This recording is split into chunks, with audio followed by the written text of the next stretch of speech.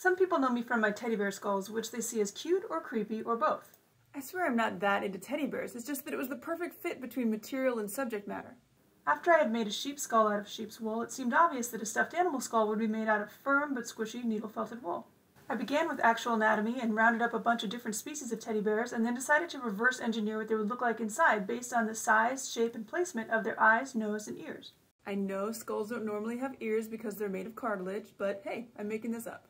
Over the years I've made quite a few unnatural history specimens of teddy bears, and it still tickles me how, even though an actual bear could kill and eat us, we still make these little guys seem more like human babies. We dress them up in little outfits and bow ties.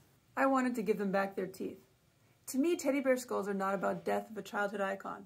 Instead, they're more a comment on how humans see ourselves and our relationship to the other creatures in the world, and how we might want to change them and adapt them to our own use. But they can also just be creepy and cute.